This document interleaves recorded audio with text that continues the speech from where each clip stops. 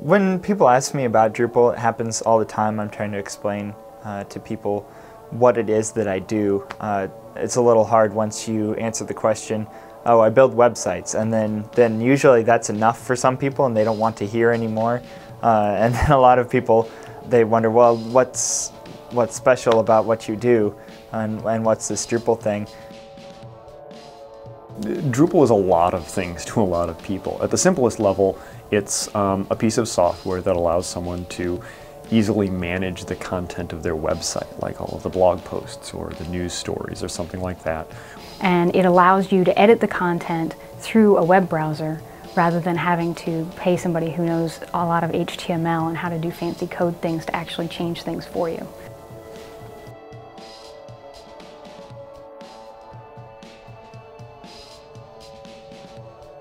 In a traditional sense, usually with web pages, you have to, edit some code by hand, and you have to, manage these files everywhere and links and stuff like that. Drupal makes that a lot easier. Once you get it installed, you can just click buttons to add pages and forms and all this kind of stuff. You can go to a page, click an edit button, and all the content that was on that page is now in a series of forms, in a series of text fields. So you can go there, you can edit it, save it, and then you're editing the content in real time on your site. So whether it's a social networking site that has lots of user interaction, or my single user blog, making sure that the code that runs it all, as well as the administration interface, works in all those different scenarios.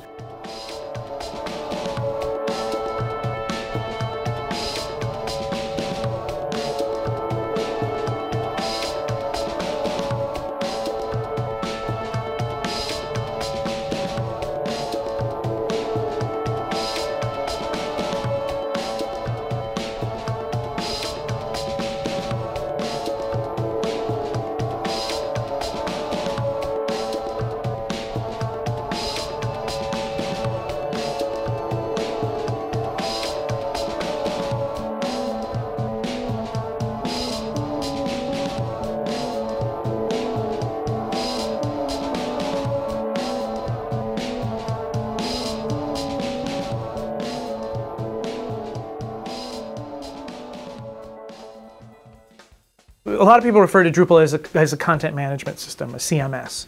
So how I describe a content management system, first it's good to give a little bit of historical perspective on the way things have been.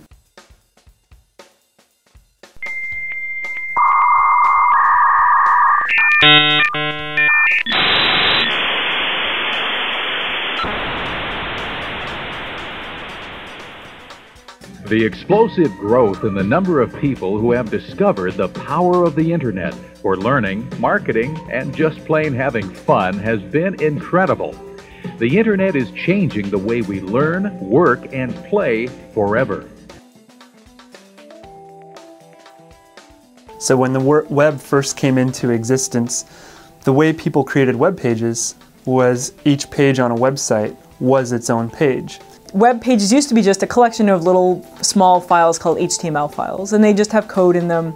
You would use a program like Microsoft FrontPage or Dreamweaver, or you would roll your own, and you'd code out every single page on your site, which is good and fine, except if you're Amazon.com, you're going to have 1 million pages, 2 million pages.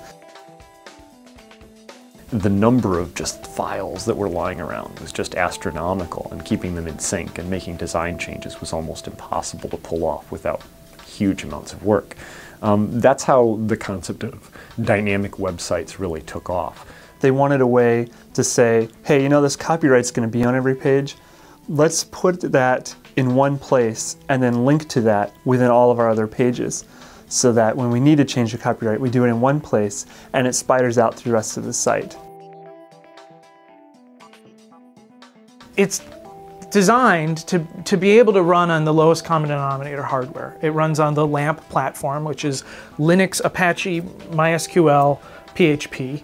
Where Drupal fits in with that is you basically have Linux on the bottom layer, and that's running your operating system. That kind of is keeping like your disk drives running, really low-level stuff like that.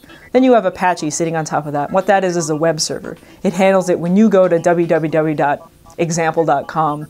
It will go and find a file on the computer it's installed on and then feed it back to you through your web browser. MySQL is a database, so that's storing all the content of your website as well as all your users, all of your sales reports, things like that all go into a database. And then PHP is kind of the bridge between MySQL and Apache to sort of take this dynamic content out of the database and present it in such a way that someone can view it in, Internet Explorer, Firefox, and that kind of thing. Drupal basically serves as an underlayer to generate HTML, but how it does it is instead of having hundreds or thousands, even millions of HTML pages that are all individually written, Drupal is very centralized in how it generates pages. A database-driven system works off the concept of all of your content being centralized in one place, and it's fed dynamically through template files and such to just output whatever the content of the page is at any given time.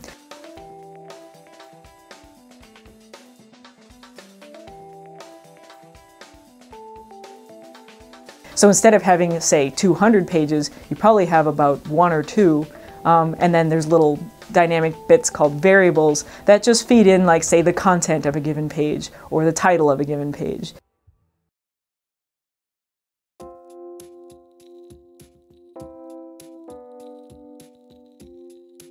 The part I think that most Drupal developers get really excited about is the underlying framework of Drupal.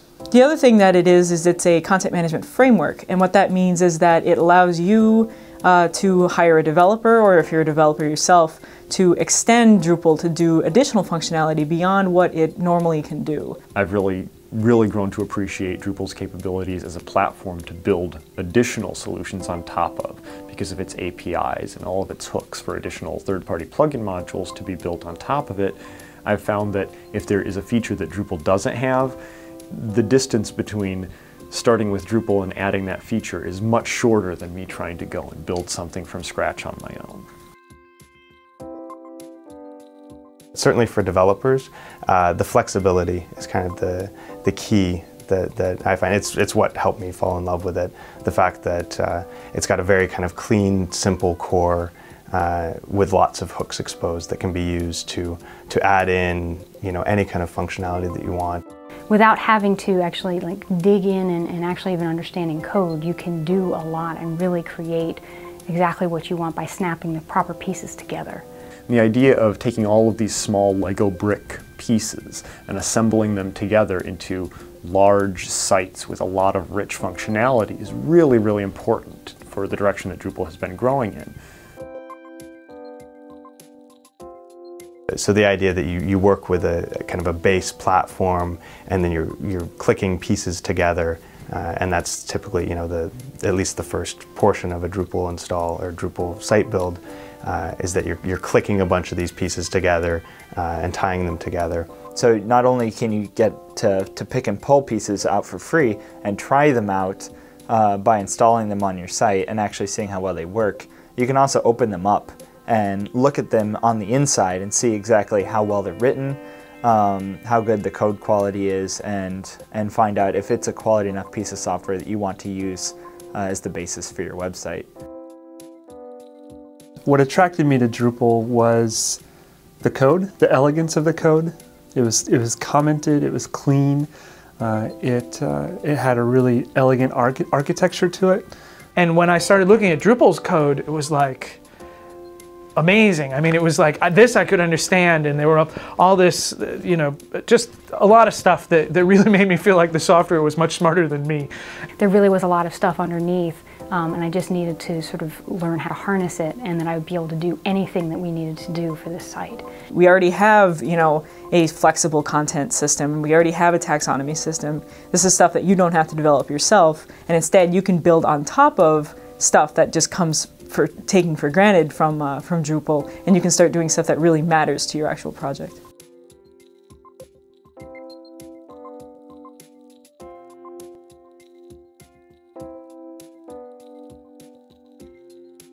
Drupal being open source was very important, simply because I was looking for a way to get a head start on something by taking something existing and then working up from a point where I started really high up and then just could work higher from there. Over the last several years, Drupal has really evolved a lot, and it's grown from just a prepackaged website that you can turn features on and off into a real platform for building really, really advanced, large-scale websites.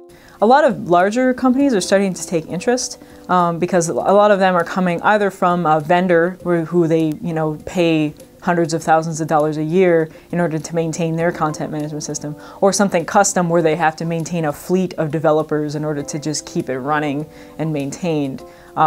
Open source is a very appealing option to them because it allows them to leverage this community of literally thousands of people that are not on their payroll that can do things like adding new features, testing for bugs, and just making little improvements here and there. Closed software is like buying a car with the hood welded shut. So if you want to change the oil or see what's going on underneath, you really don't have a way to do that. You're dependent on taking it to another person. You're dependent on them giving you the features of the car that you are left with. And open source software is like, sometimes you're lucky if you get a hood, but you are able to get in there and dig around and see how things work, change your own oil. And that's really liberating for a lot of companies. And by being free and open source, as developers, it makes it very, very easy to get a much richer, much deeper understanding of the code, how it works, and how best to use it and extend it. The fact that it is free, as in beer, and also free as in freedom, in that you can change things on your own, and that you're not locked in to what somebody else has given you, and you're sort of basically at their whim. By being licensed GPL, Drupal kind of not only secures the code at its core to kind of live on as free and open source software, but it also promotes and in some cases dictates that the code that has been added onto it and extensions, so downloadable modules, are also GPL licensed and therefore freely available.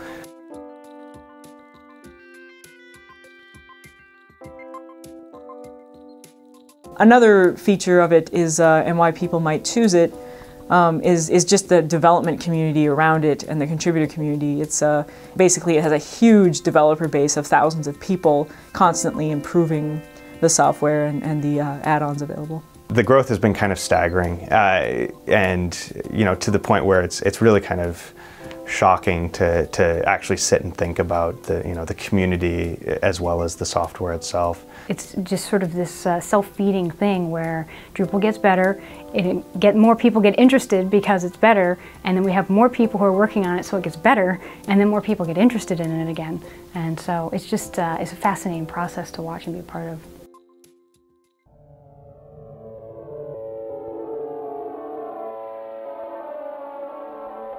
So there's a lot of jargon in Drupal, and it really increases the, what's referred to as the I suck threshold of, there's taxonomy and node and all of this sort of jargon that you have to learn. And it takes a while to absorb that and soak it in and get over that place where you start to feel confident that you can talk the talk. Yeah, nodes was probably one of the hardest concepts for me to get when I first got to Drupal. I remember just sort of being puzzled by the word and sort of, I don't know, I just want to make pages, okay? I just want web pages. I don't know what this node stuff is, and The idea of nodes of content can be a little confusing to people, usually because they say things like, well, why not just call it a post, or why not just call it a story or an article or something like that? The difficulty is that a node could be any or all of those things.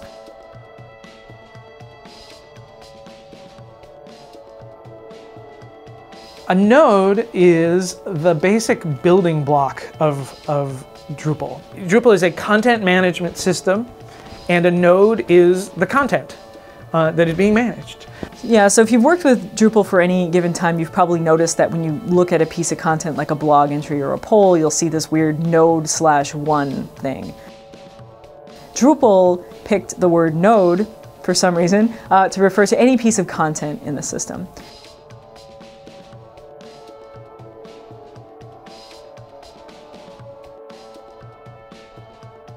And so for me, learning what a node was, no matter how many descriptions I read or how many people tried to explain it to me, I had to just use Drupal to actually understand it. But really, it is essentially, I mean, it's just a piece of content on the site. What a piece of content means is does it have a title and an author and a description or body? Does it have a create date? Things like that. Most importantly, they have a unique ID, so they can be addressed via URL or referenced uniquely throughout the system. They basically stepped back at one point and said, okay, well, we have polls and we have stories and we have pages and we have articles and we have, events, all kinds of stuff. And they said, what are the main things that are common between these different elements? And so they drew out those individual pieces like the titles and such, and then put those into sort of a concept of an overarching content piece called a node, and then everything else just adds stuff to a basic node.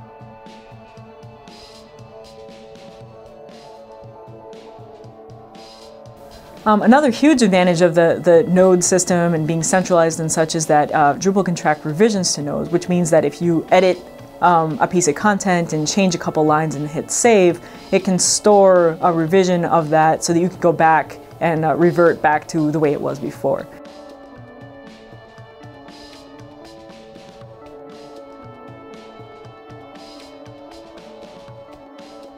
If you want to, you don't have to keep a copy of every single change that you make, but you can, and what'll happen is every time you make a change, if you tell, there's a checkbox for make a revision, and what'll happen is Drupal will basically take a snapshot of that data and put that into the database every time you make a change.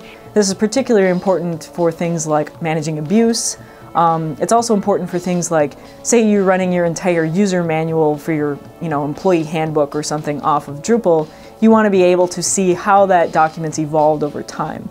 And so Drupal will keep track of all that for you, and you can revert revisions, you can delete revisions, you can add new revisions. And it's just a way of protecting your content and kind of keeping a content backup of everything.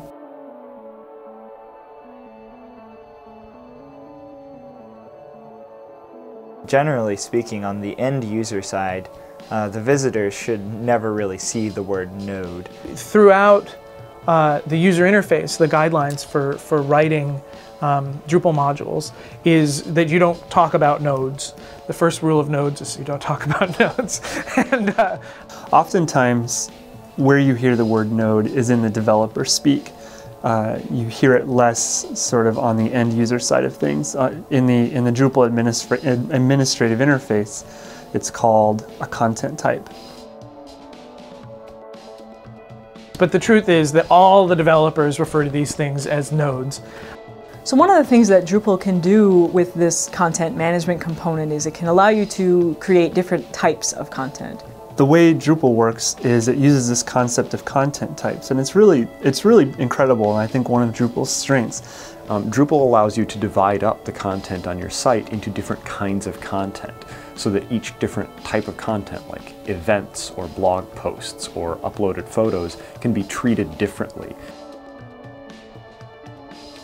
Different node types can have different attributes. They can have different default settings of whether they're promoted to the homepage or not, whether they show the user submission information, the date it was posted, and stuff like that. I can make those look different. I can list them in different ways, and so I can group them together. I can, split them apart, and sort of rearrange how I want my data, my content to be displayed on the site. And you can also set different permissions on content types as well. Any content type in the system, you can control who can create it, who can edit it, who can delete it, who can manage all of those things, and even who can manage all content across the site altogether.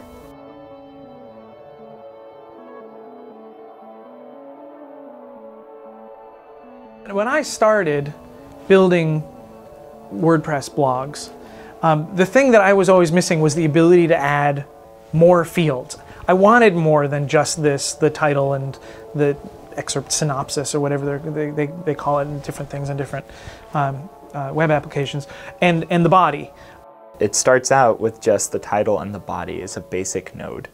And then you take those two basic pieces and then you start adding additional things onto them, like adding in taxonomy information and publishing information, and using CCK, adding in additional fields that make it so you can tack on all kinds of additional information around the basic node. So CCK is the content construction kit, and really is about creating custom content types. So, moving beyond blog posts and simple stories that have title and body, and adding extra additional fields of information. With CCK, that holy grail of being able to add as many fields as you want to the content type is starting to be realized in Drupal. I mean, this is really, really powerful stuff. And fields can be anything from text fields to image fields to number fields to date fields. There's even some really fancy modules out there that let you do, like, attach embedded videos or complete addresses and all kinds of stuff. The flexibility that you get from that is really amazing. It's like you don't get this sort of just block of content and you're just stuck with this monolithic block, and you have to use it the way that it is, and it's always going to be this way, and they're all the same and you can't distinguish between anything. It's like, no, different types of content have different meaning to me on my site, and I want to be able to do different things with them. You don't want to have just one form on your entire site for all of the content. Instead, building out different content types allows you to basically build specialized forms for whatever kind of content you're actually talking about. Basically creating, especially when you have other people who are going to be creating content on your site, giving them a form to fill out that has the exact fields that are descriptive of what the information is you want to elicit from them is hugely helpful in getting the right information. So CCK really allows you to completely through the interface just add those additional fields and configure them, add default values and things like that to really make the data entry or the content creation on the site very simple and streamlined. Now, from a developer's perspective, this is great because this sort of stuff we do day in and day out, and it gets old and tedious to do those sort of same things over and over again when you're just playing with the same type of code. So if we can hand that control off to an administrator, a site editor, so that they can go in and set up these systems, that gives us time to do the fun things. Building out separate content types is basically the first building block of your website, the first step to actually getting a new site underway. Boot up Drupal, install CCK, start building your content types that all contain the various fields that you need to describe those pieces of content.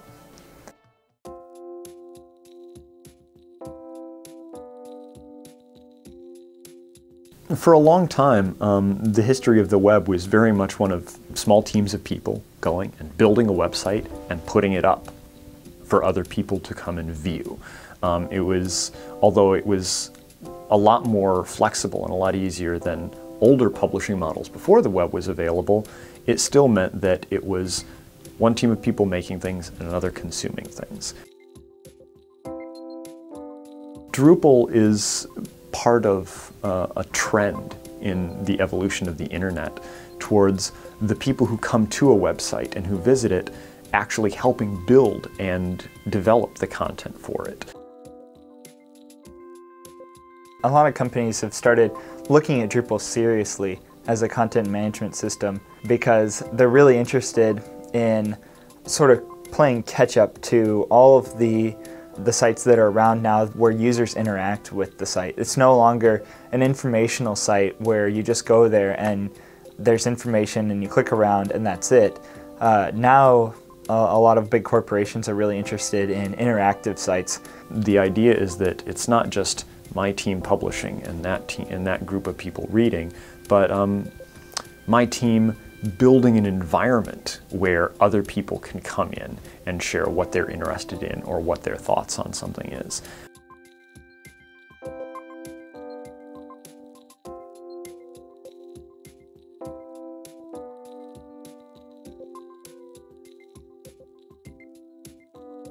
A visitor to the website is called a user in Drupal speak. And there are two types of users at a base level. There's anonymous users, which haven't logged in yet, and there's authenticated users who have. The first and simplest is an anonymous user. That means just somebody who's coming and is asking to see a given page on the website, but has never logged in, and Drupal has no real way of identifying who that person is. Basically, you have an anonymous user who anybody just wandering around on the web. They randomly, oh, looky, here's a site. And what they're going to see could be drastically different from someone that's created an account on your site, and so therefore you know and you want to give them something different to see. I mean, a lot of social networking sites, you have to log in order to actually get that functionality. A similar concept in Drupal is what's called the authenticated user. That just means someone who comes to the site and has created a user account and given some sort of identifying information so that Drupal can know, oh, this is Bob or this is Mary, and they're interested in this particular kind of topic. I should show them that on the front page. And it goes through and basically has to check and build and say, for this particular person at this particular time, I need to build XYZ page for them and then display that for them when it gets to the end. And you know, it can involve all kinds of things, like, do they even have access to the page? Because if they don't, I'm not going to show it to them. I'm going to go over here and I'm going to redirect them to, you know, a busy signal that, you know, you're not allowed to access this page. Or it might be, well, they are allowed to see the page, but it's going to be, I'm going to display it to them in a slightly different way. It could be something as simple in terms of theming layers like a color, but it could also be actually in the amount of data that's displayed. You don't necessarily get all of it.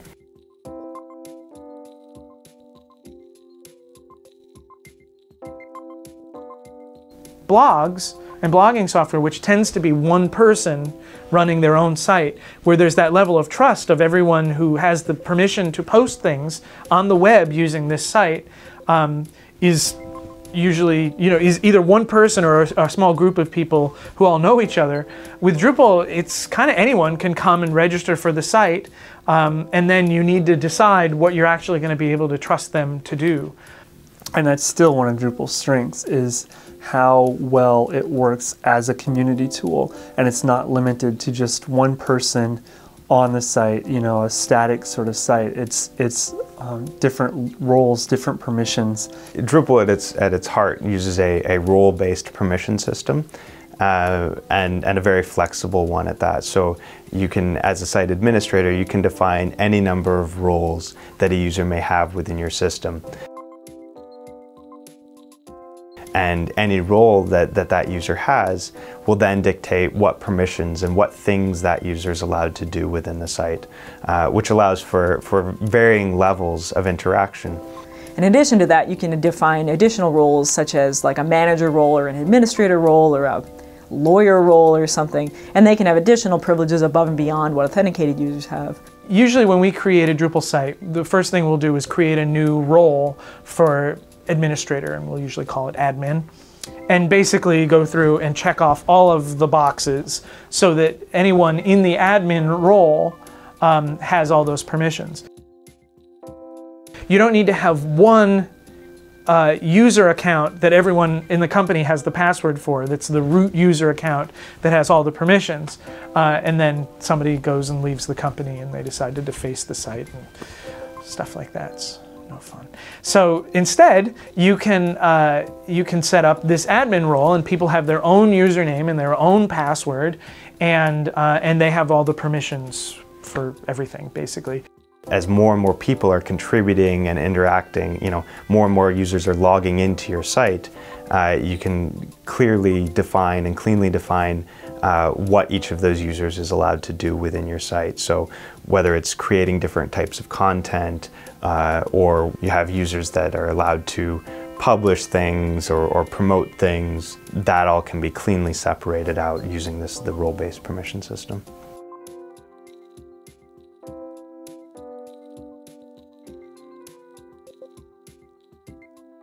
I'd say one of the great strengths of Drupal, and one of the reasons why a lot of people get involved in it, is because it has the flexibility to do so many things, and behind all of that now is just a single user login system. And this is one of the really powerful things about it. I mean, if you're writing your own content management system, you have to handle all of this yourself. But with Drupal, Drupal automatically just knows a bunch of information about the user. Drupal does all the heavy lifting work of maintaining contextual information about who a user is, what they've been doing. You can do things like keep track of what pieces of content they've written versus what pieces of content other people have written, when their last visit was, things like that. All of the process of keeping track of who the user is that's logged in and what permissions they have and sort of what else is going on in the site is all handled by Drupal's framework. The user login system is part of core, and then everything else gets put on top of that. It's a very central piece and something that not a lot of systems have. This great luxury of every single module, everything that's built on top of Drupal has the convenience of knowing who the current logged in user is, what their credentials are, information about them.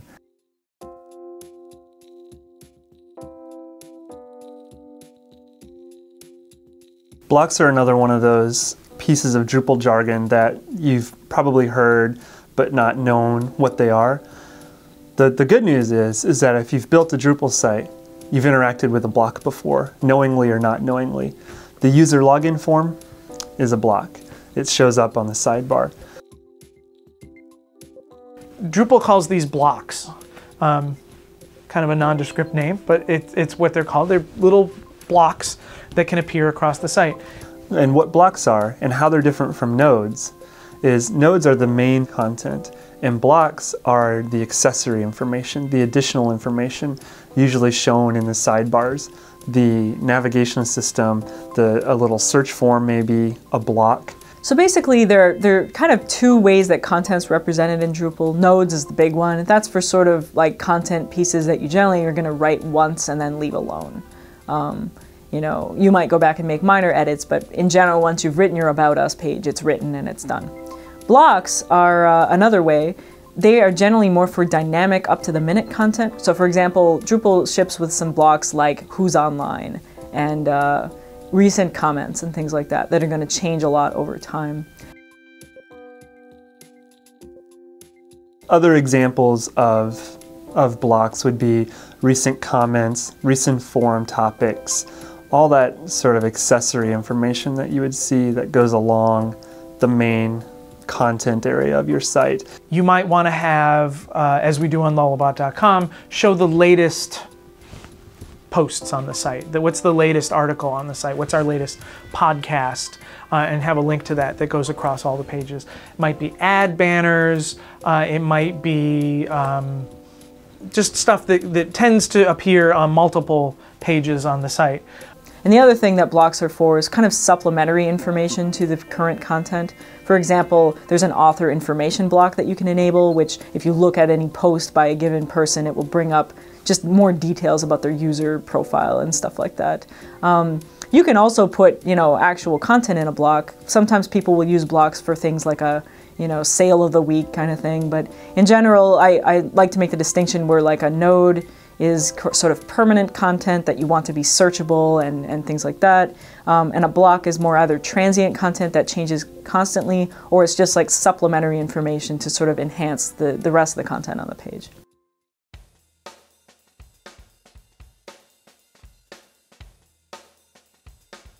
At the heart of Drupal in all of its functionality is the concept of modules. And what a module is essentially it's just a little piece of code.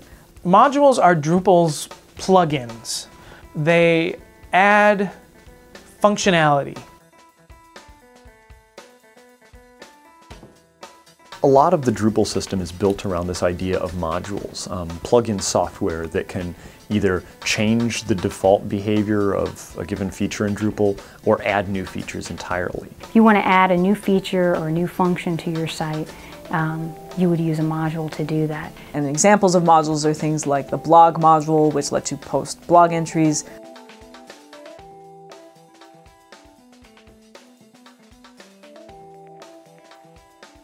All of these things that we're talking about, modules basically have the ability to sort of fundamentally add and or modify what Drupal does.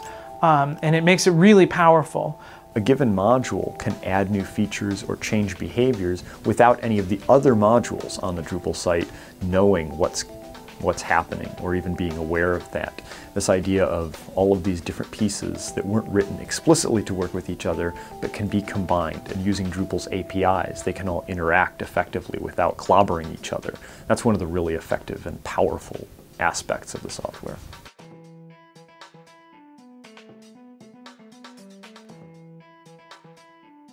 Core, which is what we refer to the Drupal that you download by default, comes with a handful of modules. Most of them are pretty simple. And then there's a couple of like sort of utility modules that you kind of have to have, like system and filter, that take care of very low-level tasks. You know, Drupal kind of prides itself on having a very small core library that it uses, and it always wants to make sure that core library is as efficient as possible. Drupal comes with very little functionality right out of the box. Instead, what it's meant to be is a system where you start out with something small that does basically what every website needs to do. And then by enabling modules, you add additional functionality onto the website. You know, the community's gone to great lengths to make Drupal a tight, lean, secure machine. And the philosophy is to keep things as efficient and effective as possible, and as light as possible. That's where the flexibility of Drupal lies, is that it's really small and compact when you start out. But then by just enabling whatever modules you feel are necessary, the site can get a whole lot of functionality really fast.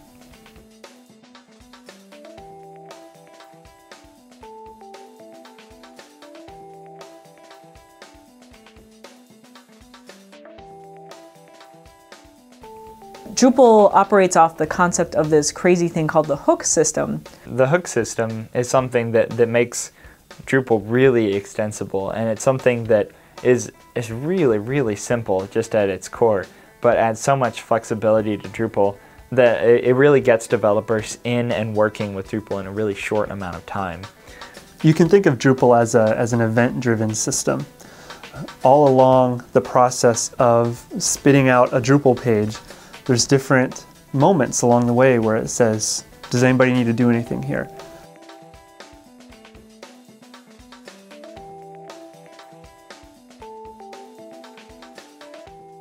The module that's responsible for rendering the page will stop occasionally and ask all the other modules in Drupal, all right, I'm at this point with processing the data. Is anybody else interested in changing the data? And other modules will all get a shot at changing whatever data is currently being processed. And that might be loading some additional things from the database and adding it to the node object. All along the way, there's these things called hooks, which basically means that a module developer can hook into it and say, okay, I want to do something at this point, and Drupal will pass along the context. It'll say, okay, here's the user that's logged in, here's the content that they're wanting to view, and now I, as the module developer, can change that up, manipulate it, do whatever I want. One example is when you view the user permissions screen, and you get a big list of checkboxes of all the different permissions in the site. What it's doing there is it's querying all of the installed modules in the system and asking if any of them would like to define permissions.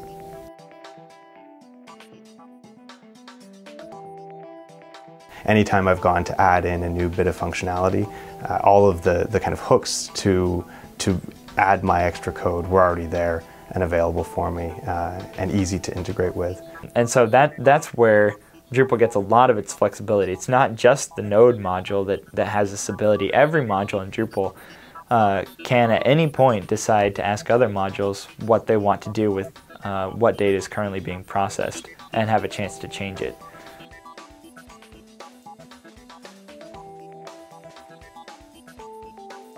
So the difference between core and contrib is manifested in that they're actually two different code repositories which sort of serves as a metaphor for how those code repositories are treated. So the core of Drupal is what you download when you download the, the zip file of Drupal from Drupal.org, and it's sort of the base libraries and things that Drupal needs to get started, as well as a collection of around 30 modules that are kind of common features that most sites will use. In addition to those, there's also the contributed modules, which is the rich community-supplied modules, and those can do all kinds of crazy things like event management, photo galleries, neat little JavaScript, clicky, draggy, shiny, pretty things, all that kind of stuff. Drupal is moving towards a world where there's lots of small pieces, modules and add-ons that do one or two things really, really well, but a website is built by combining lots of those things together. The fact that things like CCK and views and image handling things are all in Contrib means that almost every Drupal site and Drupal implementation requires both pieces. So the Contrib modules aren't just optional add-ons, they tend to be very core pieces that Drupal requires. The number of additional add-ons for Drupal, plugin modules that are available, has exploded over the past couple of years. We've gone from having a good solid 700 modules to thousands that are now available for a huge variety of different, functions. The Drupal Contrib repository, the contributions are add-on modules, and it's much more the Wild West of Drupal code. It's much easier to get access to maintain modules there, and the maintainership is, the level of maintainership depends on the individual who's doing the maintaining.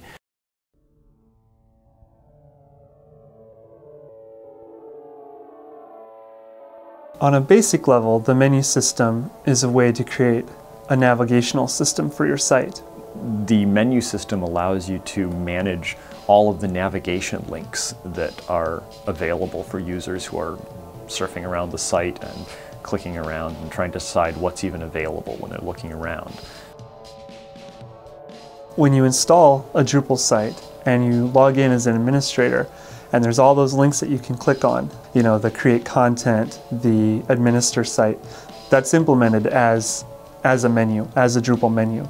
There's one menu, the basic navigation menu, that Drupal automatically builds for you and will maintain. As you install third-party modules, they can add new menu items to that without any other interaction. So it's a way to navigate your site, and it knows about things like parent and child relationships, so you can have links that are children of other links and that sort of stuff. So if you want to have some sort of hierarchical navigation system, you would definitely use a menu for that. But again, by default, Drupal has this concept of the primary links and primary navigation. And then it also has secondary links, so you could when you go to one section of the site, you might have further links that help you get there. So if you have an about page or something like that, you need to put that somewhere so that someone can actually find it. And so you would add that to a menu in Drupal, and then it would appear on all of the pages.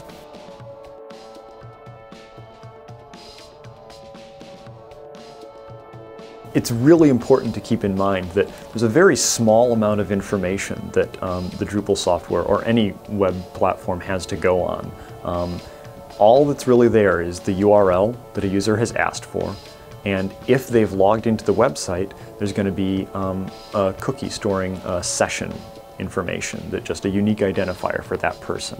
As far as what's coming in from their browser, that's all you have to go on.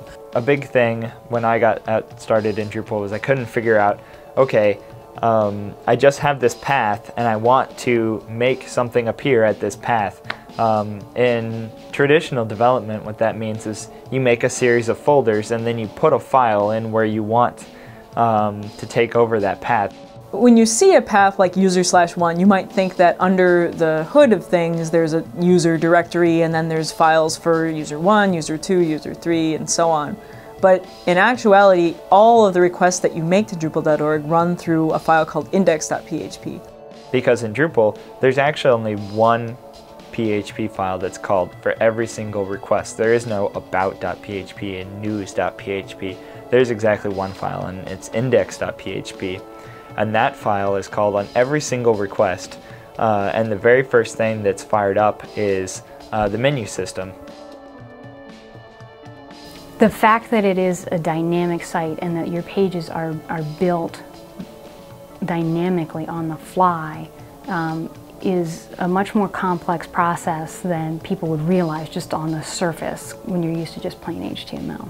The menu system is a lot more than just menus. It's not just what you see like along the top of the page or along in the sidebar. Rather, in Drupal, the menu system is actually it's actually what defines what gets executed on the entire page. It's like a page router. Underneath the hood, the menu system keeps track of every single valid URL path on your website. It's sort of the switchboard operator of Drupal, taking an incoming URL and determining what module and what PHP function should be responsible for actually building the content at that URL.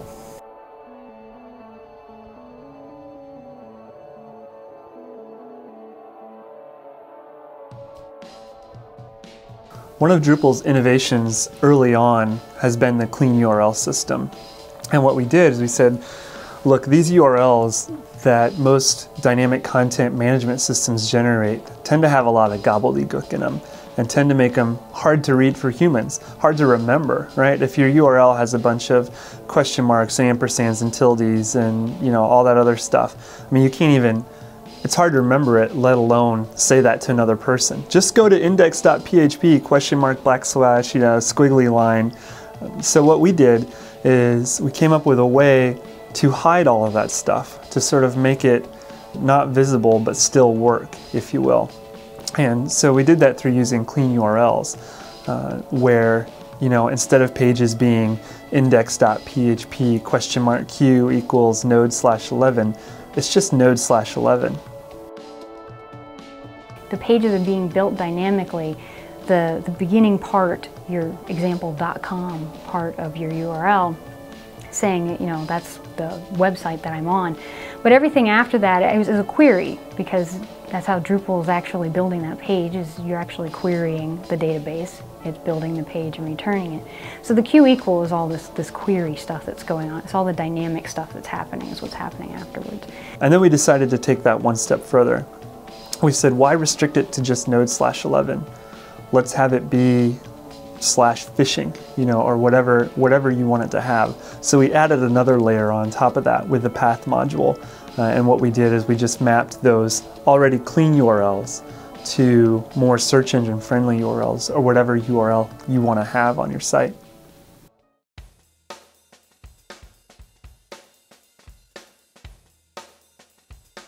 I tend to think of Drupal sort of actually in like little layers, so there's like this theme layer that sort of sits on top. And that basically, you're generating content and it's sitting in a database and it's all related to each other in Drupal's little world. But at the end of the day, it needs to be presented on a browser screen to your end user.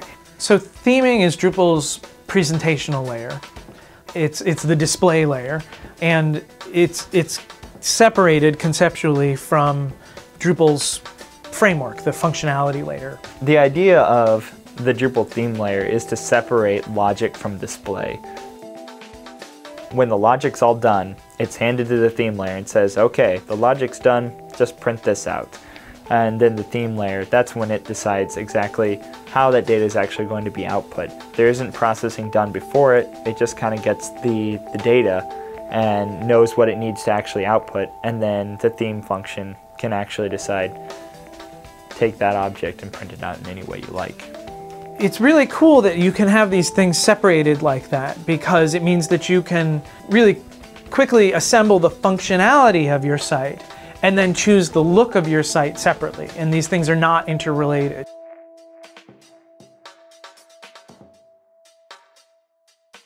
Also, you can have two different teams working on the site at the same time. You can have people working on the functionality, while meanwhile the design people are working on the theming aspect of things. Or you can download existing themes and basically change the look of your site.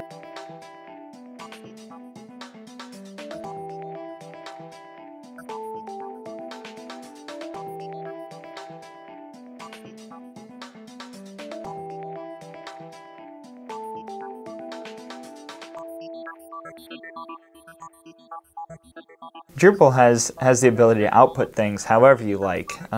It's got the basic node data, but the node data is not at all tied to how things are displayed.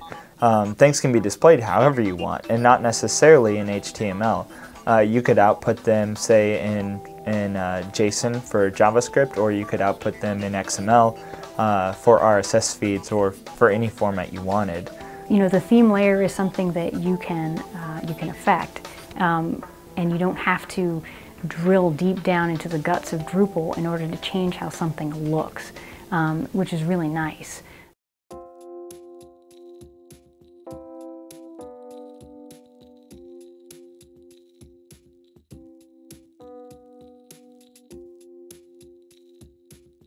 Drupal has a lot of different ways of informing you of what's going on in your site, if there's things that you ought to pay attention to, if there's errors that happen and that kind of thing. The most obvious way is if you click and something bad happens, you'll get a little red error on the screen that you're looking at that says, for example, the username field is required, or something like that. So that's an easy feedback way to know that, oops, I messed up and I did something wrong. Drupal has two main error reporting modes, and that's essentially the difference between the two is the difference between your development or your kind of working state and then your production final state. So the two are, you know, whether you want to log all errors as well as print them to the screen. So anytime you know, PHP runs into a parse error or there's a warning or things like that, it will log that error to using Drupal's logging system, and then you can also have it printed to the screen. So as you're developing and working on your site, you can actually get those errors right there, so you don't have to go check the logs. They're there, and you can address them in your code.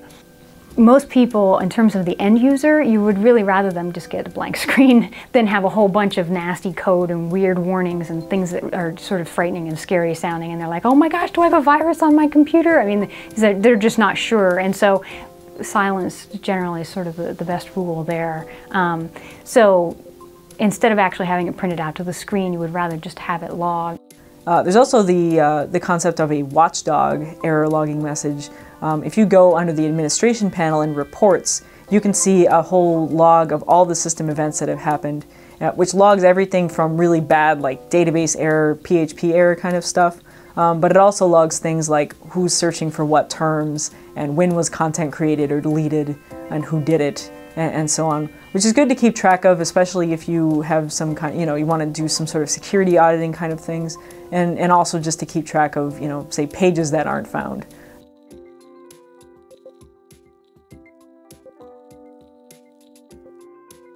There's a concept of a status report, and at any given time in your site, it will kind of keep track of the state of the site and if there's anything that you need to be concerned about. So that keeps track of things like what version of PHP are you running, what version of MySQL are you running, when was the last time that cron ran, when was the last time that your system was checked for security updates, and it will also inform you there if there's a problem that you need to address. And so it's a good thing to just sort of go and check that every once in a while. It's just sort of like a little healthy little status report, like, is there anything odd going on with my site? You know, obviously it's not going to cover every nook and cranny, but it's just sort of covering some of the big basic things about where your site's running, how it's running, and what you may need to attend to that might just sort of silently be happening in the background that you're just sort of not aware of.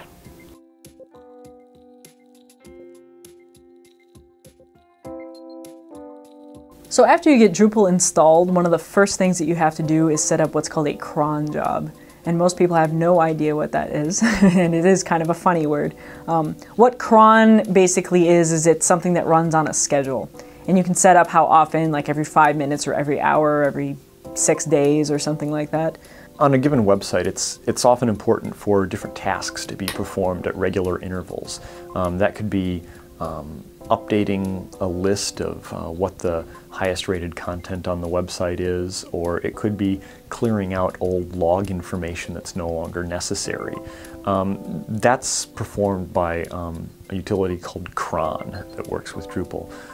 It's a Unix utility that's present on lots of different web servers that can just, at regular intervals, like say every 30 minutes or so, just run a particular command. Drupal has a system that utilizes that cron software to execute cleanup tasks and perform different tasks at regular intervals. We had this one client that didn't install or didn't run cron on their system, and we asked them how many records they had in one of the tables in Drupal, and they said they had over 1 million. And it was the cache table, which is supposed to hold all of this sort of temporary information that can be built up and lost and built up and lost, for performance. And as soon as we cleared that table for them, the site was snappy and responsive, and we were able to get cron up and running, and their site was fine.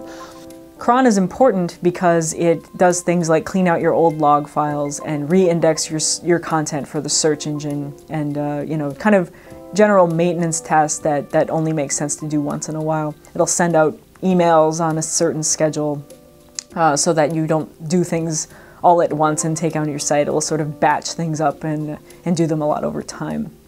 If you have search enabled, Drupal has to go through and actually see, oh, you've got new content, and oh, you've got new words in that content, and I need to know about that. It doesn't do that like on the fly every single time, because that would be rather intensive. So, so Drupal does that on a cron run.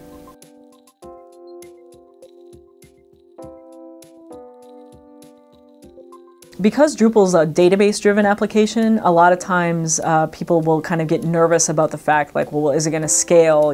Like just a static HTML page is really easy to serve, but when you start bringing databases and PHP and stuff like that, it becomes quite a bit of extra overhead. But there are things that you need to keep in mind as you're making the transition from tinkering around and building websites and learning how Drupal works to actually making one that can stand up under the load of, being linked to by /dot or being mentioned in an article, in a magazine or something like that. A lot of the performance and scalability with Drupal actually comes from the other layers. It comes from, the operating system, the database, the web server, and Drupal's sort of the last thing that you optimize, because if you can optimize Drupal all you want, but if you're reaching a bottleneck with the other layers that are coming before that, that's really going to, you're not going to see the performance increases that you would otherwise notice. We've helped set up a lot of large-scale clients with these 20 server installations where they've got multiple database servers and load-balanced Apache servers and separate file servers and all that kind of stuff. So each of the different aspects of the web website, which might all run on one server if you're running it on the $5 a month hosting, can kind of break off and you can actually dedicate an entire server or group of servers to that functionality. So it scales pretty well. Drupal provides a lot of ways to improve the performance of your site and help it to scale. At a basic level, some things that you can do, or you can turn on CSS aggregation. What that will do is take all of the various style files that are coming from different modules and themes in different places and smush them all down into one file. So that's only sent across the wire once. And that will make your site a lot more responsive for your visitors. Traditionally, the solution has been to rework the internals of Drupal so that it's easy to plug in new capabilities for, say, advanced caching or new ways of optimizing speed for certain kinds of information lookups or whatever, but not to require those, so that people with modest hardware or small needs can just install Drupal out of the box and start using it, whereas people who really need to squeeze performance out of it can begin optimizing and replacing certain components with highly optimized replacements.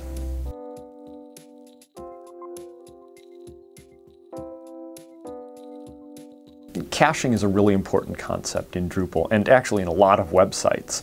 The idea behind caching is that there are some kinds of content that can be really expensive to build from the perspective of a server that has to spend time pulling information out of the database and formatting in HTML and taking into account all of the information like who a user's friends are and what content they've recommended to that person and stuff like that. It's not that bad on a simple website, but on complex websites that have lots of rich context and, you know, time-based information, there are certain pieces of information that just take a long time to build. And if you have a lot of traffic coming to your website, each person asking the web server to build that complex bit of information can be a serious problem. Caching is basically just the practice of only building that once if it doesn't need to be redone. So the HTML parts of Drupal, the HTML pages can't be cached because they're dynamic. You're always updating that. People are adding comments, you are creating new blog entries, you know, all that stuff lives in the database, not static files like those other parts. So what we've enabled inside Drupal is a page caching mechanism where if an anonymous user visits a page, at the end of that request, we take all of that and stick it in the database. The next time an anonymous user visits that same page, we can say, you know what, nothing's changed yet. So let's just load that page that we have on standby. And that's generally what is referred to as caching. It's slightly less desirable because it only works for anonymous users, not people who are logged in. And the other problem is that it will make the content stale for a certain period of time. So for example, if there's new comments in the last 5 minutes, they might not see them except every time the cache flushes, which might be every 10 minutes or so. It's also possible to do smaller bite-sized chunks of a page and cache them after they're built so that even logged-in users who may see a different mix of content may still be seeing a cached piece of content or a smaller chunk of the page if it doesn't change very frequently. And what we've done is we've evolved from just a page caching system to a module caching system as well. So now different modules, if there's parts of their code that tend to be CPU intensive or a little more involved from an algorithm standpoint, developers can cache that now. They can create their own cache tables, store that information, and you know, just call on that rather than going through all of the steps over and over again. There's also a relatively new feature called aggressive caching that strips out a lot of the API calls that Drupal will make to third-party modules to allow them to do their work and focus on doing nothing but pulling that cached page out of the database and presenting it to a user. That means that Drupal does a lot less work to display a page to a user, and that means that your website can serve pages to more users as they come and visit the site.